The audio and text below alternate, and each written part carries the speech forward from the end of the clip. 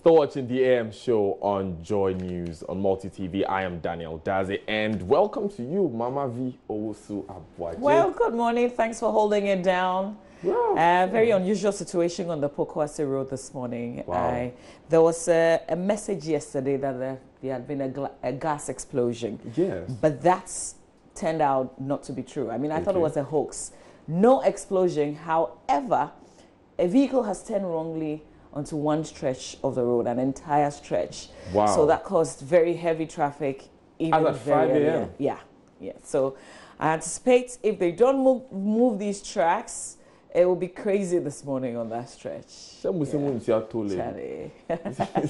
pay the toll. So I told the cars off. Yeah. No, but seriously, it shouldn't have stayed there for that long. Exactly. Yeah, because even with the legislation that works, the police should be able to look at it immediately and have the towing services. I didn't see any towing truck though. I saw a few people maybe trying to figure out how they're going to move those tracks. I think it was 2 tracks I saw. So we'll see how that goes. But I think it's a situation we should monitor. Yeah, definitely we have to monitor. Sure that, if you live in Pokwase, this is a little after the overhead, after John Tay. Okay. Yeah. So if you're coming from Amasamam, Kuntunse, where I came from this morning, you probably want to use the back if you're very familiar and use the Kwabenya Road. Okay. But it means that you have to leave home really early, otherwise you'll be in heavy traffic even on that stretch as well. Wow. That's a long stretch. Yeah, because a lot of people are diverting onto that road. Yes. And so you would find that. But the other thing is, if you're patient enough and you stay in it, the main road should take you to work safely. Yeah, I mean, immediately after you cross that obstruction, it should be... It's smooth. It should be smooth. Yeah. Okay. It's good to have you here. Right? It's good to have you here on the show. It's good to be here. Yeah. Okay, so let's look at the newspapers this morning, and so many issues making rounds. I am particularly curious. Okay, you start with the Daily Graphic. I'm pretty curious about what's on the front page of the Finder, but the Daily Graphic says it's behind you. Yeah, sure. So front page of the Daily Graphic newspaper, very heartbreaking news from yesterday. A man who lived his entire life really with us, gave us a lot of insights into Kwame Nkrumah's administration, particularly in the man. KB Asante passes on. He died Sunday morning in his home. Details of that angle, the paper is reporting in the Daily Graphic newspaper today. But we will miss him a lot. I like his articles, Voice from Afar. Yeah. Yeah, and he had some really, really interesting perspectives to all the issues that were happening. Yeah. We'll miss him a lot, but we know he lived his entire life with us. So he lived a very good life. May his soul rest in peace. Police round up suspects in search of Kwabenya gunmen, escapees, but we're told that they have not made any specific arrests with regards to that incident, the freeing of those suspects in cells at the Kwabenya police station. So we keep an eye on this situation as well. So what does round up suspects mean if they haven't made arrests? Well, I have a feeling that the police, if they really want to look for criminals, they know where to find them. Yes, they know where to find them. You know why I ask this question? Because, I mean, lawyer Isankoma has made this point time and time again that when the police is investigating, they go out, they pick a lot of people that they suspect, and they come back and they come and look through them and see which one is which. So it's as if they arrest before they investigate, which I don't think should be the case, because you end up picking a lot of innocent people. I mean, it's whenever there's a swoop on a neighborhood suspected of having a lot of drug dealers, for instance, you end up picking a lot of people, infringing on their rights, keeping them in prison, in remand for longer than usual before you actually begin looking through. So it's not something I'm very comfortable with. Yeah. But then... well, but if you look at our situation, we have a peculiar situation in Ghana where you can't easily tell where somebody lives. So under the circumstance where you can't easily search for someone, even if you had information on them, this is... and this has worked for them in some cases. Except for the way they identify the people. Like they call citizens and they say, come and identify. And sometimes they parade them in the open and the citizens just come in. Exactly. So that's the thing. But we're told there was a police officer who escaped. So he pretty much may have seen a few of them, so he could identify them but they know where the criminals are. If they really want to get them, they can. And I guess that's the mission that they're on. Still on the front page of the Daily Graphic newspaper, Kumasi selected to host cancer project. And no way, Auditor General reject 269 million Ghana cedis energy spending. Details of that, I'll bring you a bit of that. That's on page 3.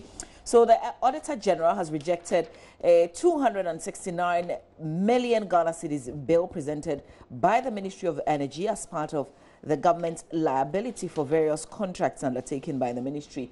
Back in 2016, an audit of the government's liabilities to ministries, departments and agencies shows that almost all the bills on various contracts presented to the government for payments by the ministry did not either have supporting document to back the claims or had already been paid. So a yet to be released Auditor General's report on MDA's liabilities as of December 2016, a copy of which is available to the Daily Graphic, shows that there were no documents to support the payment of 269 million Ghana cedis to various supplies to the Energy Ministry. What does this all mean? They've got a lot more details to the story. 269 million Ghana cedis has been paid, and there are no supporting documents. Exactly. In the absence of that, it means that it's in somebody's pockets. Well, the majority at least. I mean, you can. You know, the Daily Statesman also has a story on the Energy Ministry's scrutiny.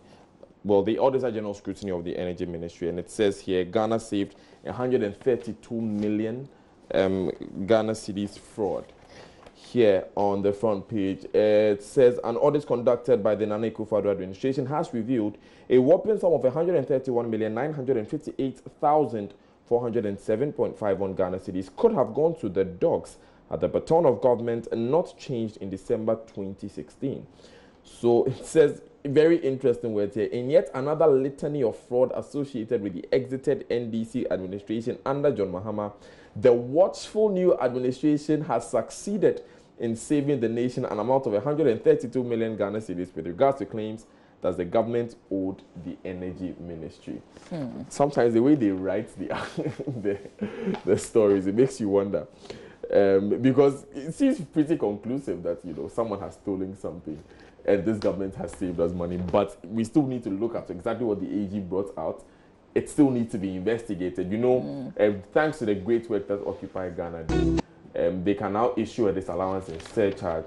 They are now willing to do that, and we'll see if that money can be paid back. So, interesting days ahead with regards to the Auditor General's reports. Okay, back in the graphic, didn't quite run through the stories I wanted to. So in the center spread of the graphic newspaper, there's George Weah taking office as Liberia's president, and our president, Akufo-Addo, 2 former presidents, Rawlings and Mahama, were also there. So you find them in the picture. This is one of those papers that you've got to grab and keep. It tells a lot of history. So George, we are promising there not to fail the citizens of Liberia. We'll see how that goes. I mean, it's excitement in the beginning. You say all the nice things, but being president is hard, is different. It's not a campaign, it's not like a political something. So we wish him well, really, George Weah, president of Liberia. Quickly on the back page of the graphic, there's the Kumasi selected to host the cancer project. A bit of that says the Minister of Health, Mr. Kwekwajima Menu, has announced that the Union for International Cancer Control and the World Cancer Leaders Summit have selected the Kumasi Metropolis to host the UICC project in Africa. It's dubbed Kumasi City Cancer Project. The Kumasi Center will be supported by the international organizations and local entities to design and implement sustainable cancer care solutions. And details, the rest of that on the back page. Also, BA cashew farmers assisted to spray pests following the recent invasion of pests identified as aeroplane and mosquito bats that have been attacking cashew farms in the Bono-Ahafo region. The Cashew Industry Association of Ghana, in collaboration with the Ghana Export Promotion Authority, has presented insecticide motor spraying machines and chemicals to cashew farmers in the Jamai North and South districts in the region. Are they spraying for free? If you're a farmer whose farm is being sprayed, I want to hear from you. Are they charging you for this spraying? Because at least the beginning of this article, this news doesn't say exactly. Yeah, it's not very clear on that. Right. So, done with the graphic? Yes, I am through with the Daily Graphic newspaper. Okay, then, well, I sort of took a bite of the Daily Statesman. All right. So, let's look at that immediately. So, I've talked about that story. That's also on the front page of the graphic. Energy Ministry under scrutiny. Ghana saved 132 million Ghana cedis fraud. Also, it has a picture of Mustafa Hamid by the byline, government committed to equip police service. This is one of those stories that I'm sure we'll be looking at today. Look, this issue of security and the safety of police personnel. It's really come up these past few days, looking at what has been happening. And yesterday on News Desk, we played, well, I don't want to say SOT on. So when we say SOT, I mean we played an interview with so there was a police officer who was sharing his candid opinion, coming all out. It's interesting. I had a suggestion yesterday that the police stations should have guard dogs. Interesting. Wall the place and have guard dogs in there, so when they come, just unleash them. But speaking of setup of police stations, normally what we have are two officers behind the counter. Yeah. The armory is not by them, and they are not armed. IGP John Kudalo brought up this rule that there should be another armed officer in every station. Okay. And there are some stations that are also attached to barracks, so that if there's any trouble, there's any ruckus, they can easily get backup. So the question I think that should come up is, are these armed officers there? Because even with Inspector Shilevi, who was shot, unfortunately, a couple of days ago, he was not stationed at Kwabenya. He was on his routine inspection. Exactly. But he was the armed officer there. So if he had not been there, what would have happened? Would things have, so it's a lot of questions about the setup. And I don't really like discussing security systems on air because they say you're giving out information to but that's the only way we can have a national conversation, because if we leave it and we don't talk about it, then the police would continue to be under-resourced. It's only when we talk about it that we give that also a certain voice. You took the words out of my mouth. So we can talk about it to some extent. Exactly. But the question is, who is policing the police? Who is policing the police? And it's the Daily Statesman also has some details of the Auditor General's report on MDA liabilities at 31st December 2016. If you look on page 6 of the Daily Statesman, you'll have some more details of that. Ghanaians wishing Bawumia well.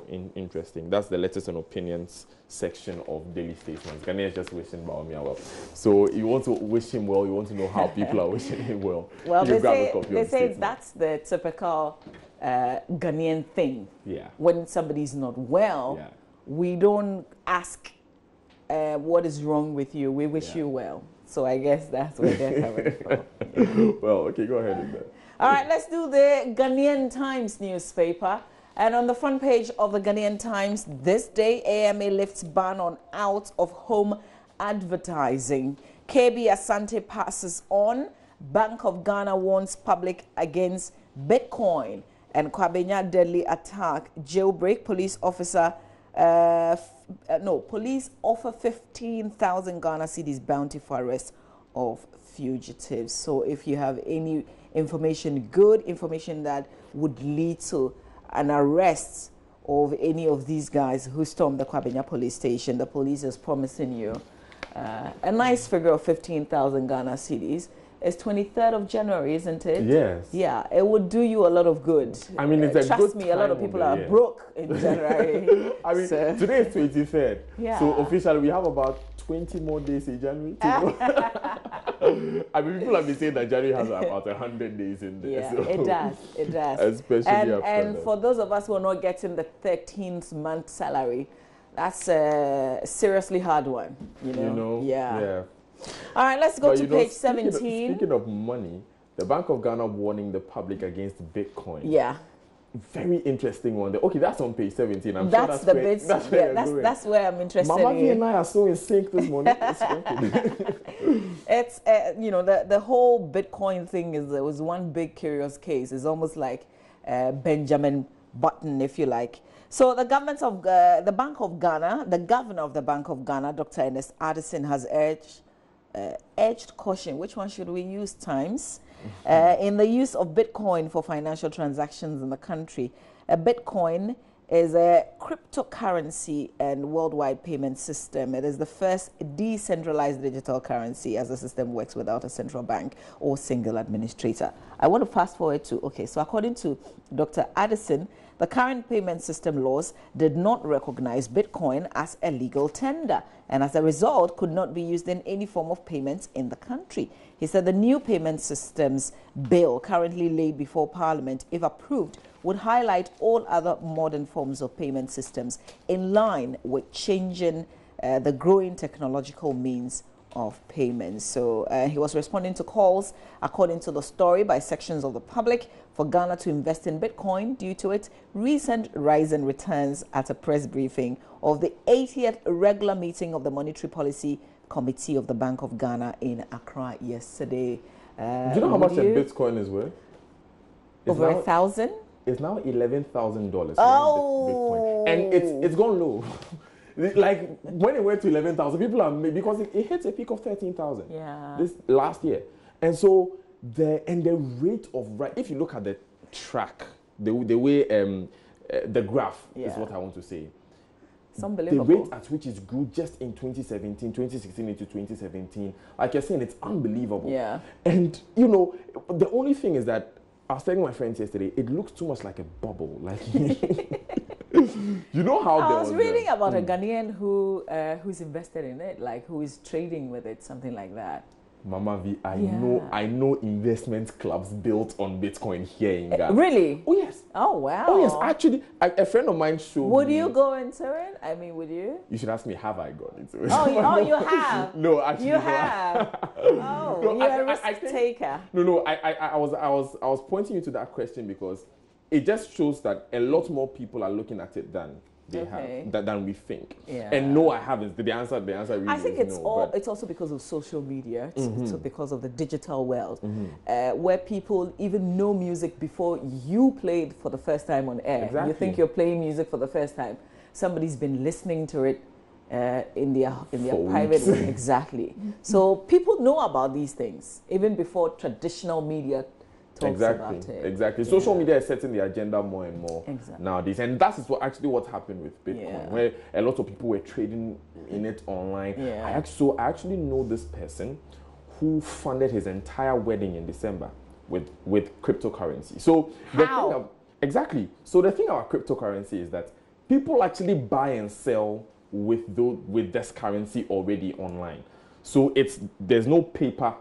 But Bitcoin. How does that translate to real Ghana cedis? Exactly. So there are exchanges. There are online exchanges where you can buy currency with Bitcoins or any other cryptocurrency. Most of the time, you have to convert that cryptocurrency into Bitcoins itself, which is like the most popular, the largest. Then you'd convert it to dollars. But there are systems out there, I'm sure, that you can bypass that. Usually, you are able to get dollars with cryptocurrency and then convert to cedis. And the exchange rates for CD to dollar on the online cryptocurrency market is a little higher than the regular. So you make some good money. Yeah. Well, if you're a risk taker, the Bank of Ghana has told you. They've told you that our systems don't support that. Exactly. It's not legal tender in Ghana, but people take a risk anyway, irrespective of what the Bank of Ghana says. So, but if you do, it's on your head. Exactly. Alone. But if you make a lot of money, listen, share. I can put out my email address on my Twitter handle. You can, be kind. You won't take the risk. Somebody should take the risk and be kind to you. All right, so let me move to the Finder newspaper. I thought you did the Finder. No. Well, I mentioned this story earlier. 48 cops killed in the line of duty since 2013. Oh wow. 15 murdered by armed robbers and unidentified gunmen. That's one of the major headlines there. So let me go to that one. It's on page 11 and continues on page 16. So one thing I love about what the Finder does is that it breaks it down into years. So there were 4 officers who died in 2018. 4 died in the past 23 days. The most recent being Inspector Emmanuel Ashilevi, who was killed on Sunday, January 21, when armed men numbering about 6 attacked the Kwabenya police station at dawn. Also, General Lance Corporal Danso Enimon, and he was killed Friday dawn. He's with the Cape Coast Operations Unit. Was killed Friday dawn when he was run over and dragged under a cargo truck for almost 40 meters at a snap checkpoint at Goma Abotia in the central region. It gives the details and how all of these officers died. 11 officers died in 2014. And Mama V, it's quite worrying if you are a police officer and you don't feel safe. I wonder how citizens should feel if police officers don't feel safe. But I want to believe that all the security personnel know what they're getting themselves into. So they're not, that's why they're not like us, ordinary. That's why we say we're ordinary Ghanaians, but they are security officers, they are police, they are army, they are prisons. It means that the risk that they take on as citizens of Ghana is way higher than us. But do they have a responsibility of protecting us, and their immediate interest does not come first. It's the country's interest that comes first. But do they know what they're getting themselves into? Because, I mean, Article 200 to 203 of the Constitution defines what governments must do. That a country must have a police service. It says a country must have a well-equipped police service. So a lot of these officers will go into the police thinking, okay, so at least I'm going to have the basic protective equipment that I need. I'm going to have weapons. I'm going to have communications devices. I'm going to have bulletproof, whatever they need. But they go into the service and they realize they don't have these things. So, and it's still a bit of a shock for some of these officers. Yesterday, this officer that we had was telling us about, you know, some basic implements that they need that they don't have. Remember, it's not just about those who were killed. Just about a few days ago, in Tema, someone was being chased by armed robbers and he tried to seek refuge at a police checkpoint. The police realized there were armed robbers coming and he ran away. Yeah, and left the man there to his fate. Thankfully, he did not lose his life. He lost his property, but in Kwani here. I don't know. Some of these stories just kind of, it makes you sad. It breaks you down. But there are some instances where the police has also been really good. Of course. I mean, this is not down to their inefficiency. I get it. But in some instances, that's why it gets so worrying when they are recruiting and you find so many people. Because then you ask yourself, are all these people passionate about the job?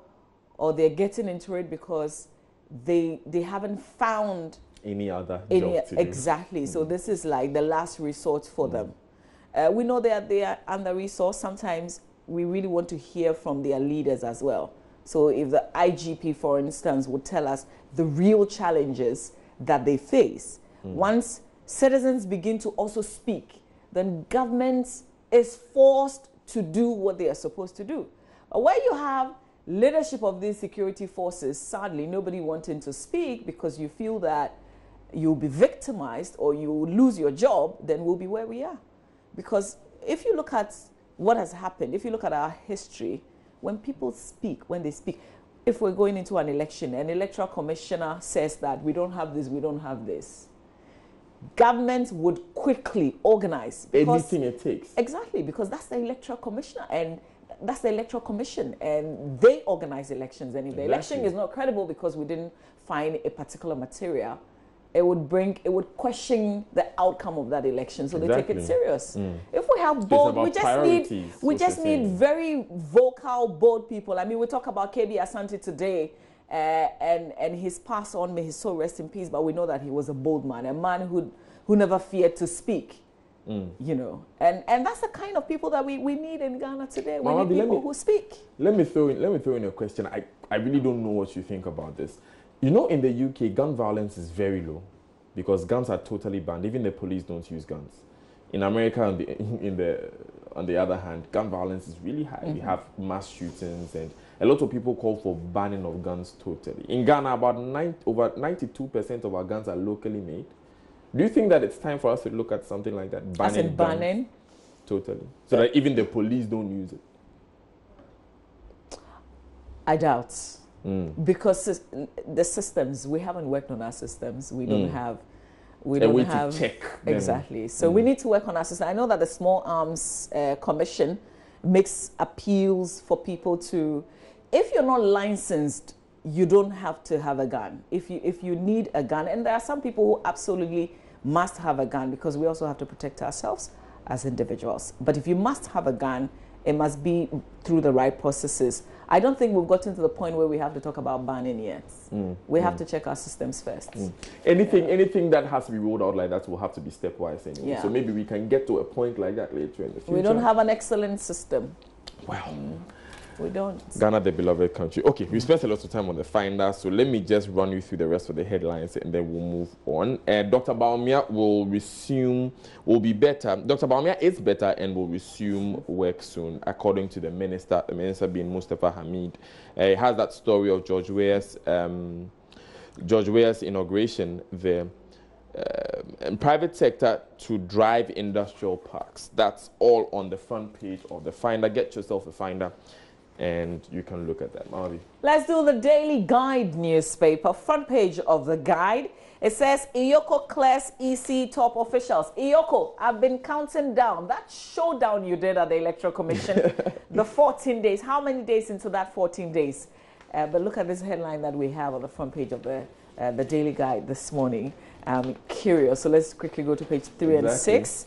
It says it has emerged that the 3 top officers accused of misappropriating 480,177.87 Ghana cedis of the endowment fund of staff of Electoral Commission have been cleared by the Economic and Organized Crime Office.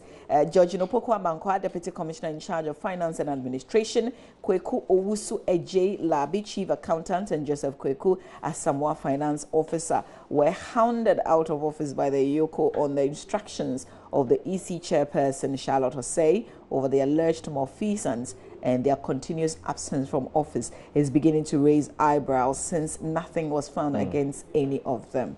Okay, it gives you background to the recently, but I'm interested in the showdown. Yeah, I think this is as a result of the showdown. Remember, they agreed that in 14 days investigations will be concluded. So Iyoko is trying to look good or what?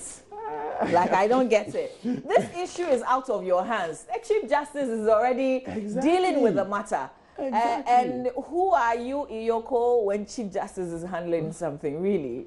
So what you're trying to say is who bondo? I'm just saying that this matter is out of the executive, so please step away. Let the judiciary do its bits, and let's get to a proper conclusion of this matter. Especially because it says a lot about the independence of the Electoral Commission if they are left and the Chief Justice is left to do its job. I think that one of the arms of government that has trust of the public is the judiciary. And let's leave them to do their work. Exactly. The continuation of the story, I can't even... Okay, it's here. It just gives you the background, then AG's report. So Daily Guide has cited an official report from the AG's department indicating that the affected officers might not have anything to do with the alleged malfeasance and that it is rather 2 others who could be charged if there was any action to be taken in the matter. I don't even want to read further. The report is dated January 10, 2018, indicates that the focus of the Iyoko investigation was on Samuel York Adu, the then Director of Finance, as well as Ishmael Pensa, a former Chief Accountant who no longer works with the Electoral Commission. Again, what was that showdown about Iyoko? Ow. Anyway, you know what I pointed out to you earlier about police picking up so many people? Yeah. And then trying to pick out, look at the front page of the Daily Guide. 200 nabbed over Kwabenya police raid. So you pick up 200 people, and then try and arrest 6. Then they would seep through. Oh, yeah. Anyway. Center spread. We've got to do the center spread. That's the last newspaper we'll do, by the way, and then we'll go online. Lydia Forson punched by National Security Officer. Wow. The faces of these two, there's a policeman and then the national security operative, they're all captured here. Yeah, all right, that's what's on your screen. So if you were on social media heavily yesterday, then you would have probably seen a video making the round, confrontation between Lydia Forson and her team as they went to a part of cantonment. I think it's not too far from Nafti, either that stretch or a stretch close to that, trying to make a movie, make a film. And then, this officer said they couldn't, and the exchanges thereafter. And I think it comes back to how sometimes officers speak to us. And I had such an encounter at Konfanoche when we went there, to commission the project, and I had to speak out. Sometimes they want to just give you it's not assault if an officer punches. It's as if what they say is final, like you don't even have a say, like they just want to give you an order. Because I'm the police officer, because I'm the security operative, like I work with national security. Really? And you know how speak to people as human beings. When you meet a plainclothes person and he says, "I work with national security," that's supposed to end the arguments. Like, there are some nice national security operatives. They are so sweet, and there are others who are horrible. Like they see you and they want to their eyes on you as if. So this, one of those things. Yeah, if they had gone about it in a different way, I think it wouldn't have resulted in that. Now their faces are here. We'll see what those who sent them, those who supervised them, would do beyond what has gone viral. Right, let's go online now. Yeah. Very quickly take a look at some of the stories making news online. My Joy Online is a race for seats in this rural school. And then Pani Primary School, a story. Is it Pani? Or is it like Pandai? No, the school, it was in Pani Rural School. I think it's a fourth one. Let's just start from the beginning, we'll get there. Yeah, unapproved settlement on Ghana-Togo border, a time bomb, Keta MCE. Remember this issue came up after we delineated our borders with La Côte d'Ivoire. Okay, let's move on. Baumia's UK medical leave exposes poor investment in the health sector. Ghana Medical Association says that. And what's the next one? AU gears up to launch highly anticipated Single African Sky. Okay, the Single African Air Transport Market. Mama, we could have a 2-hour conversation about this thing. We could, but we simply don't have the time. Let's move on. Okay, yes. So that's it. Let me look at it on the other. So in Pani Primary School. Okay, so in the Pandai district. Yeah, okay. It's in the Pandai district. Yeah. So they don't have seats. Okay, so you see. You can count 1, 2, 3, 4, 5, 6, 7. What they're sharing? What? One bench. No, but this is what the carpenters use. Exactly. This is not even. Wow. We will tell you the full story later on. It's a heartbreaking one, even just from the pictures that you see, just from the picture that is on myjoyonline.com. Wow, incredible. The MP for the area will be on you this morning. Get ready. Honorable Matthew Nyendam. Good morning. He's the deputy majority whip. Exactly. He's in leadership position in Parliament. He's a very powerful man. He could fix this in a twinkle of an eye. Will be on you, Honorable. Ghana has lost a true statesman, Rawlings Mons KB Asante. I agree with you, Mr. Rawlings. We have lost a true statesman. Let's move on. And 35.9 million Ghana cedis released for second term free SHS. My question here is we had 20% of the funds released at the beginning of the free SHS module being rolled out. Is this the 80% or this is the second term? What does it mean? Lots of questions. Yeah, we're going into the details of that. Stop Carlos' demand for VIP health status. Did you listen to his interview? I did. But I think it also makes a lot of sense, the argument that you shouldn't have given us you shouldn't have used medical in the first place. Just he's taking a leave. And that would have stopped people from asking all these questions. Exactly. Yeah. Exactly. Okay. Even more importantly, people saying, okay, so the facilities we have in Ghana, the doctors that we have in Ghana, all the specialists we have at Kolebu, 37, Konfuanoche, nobody could have treated that. What happens to us, those who can't go out when we are sick? No. Good morning, Mr. Mustafa Hamid. Mr. Mustafa Hamid says that we will go and visit the president too much. The vice president too much. So, that one is another matter. We'll deal with that. jailbreak. Wife of deceased policeman was state to help in raising kids. Yeah, that's really, really important. Yeah. Wasn't the Major Mahama Fund? Was the Major Mahama Fund for just him, or it was for everyone? It was him. It was just all him. right, we'll come back. We'll have lots of conversations here on the show. Because of time, we have to end it here. Make way for sport. Benedict Osudankwa is up next. He's got detailed sport, and I'm excited. The Australian Open is very much still on. The finals for the ladies is on Saturday, but some powerful people have been booted out. Benedict has got the details, but my favorite is still in there. He's still standing tall. Stay with us.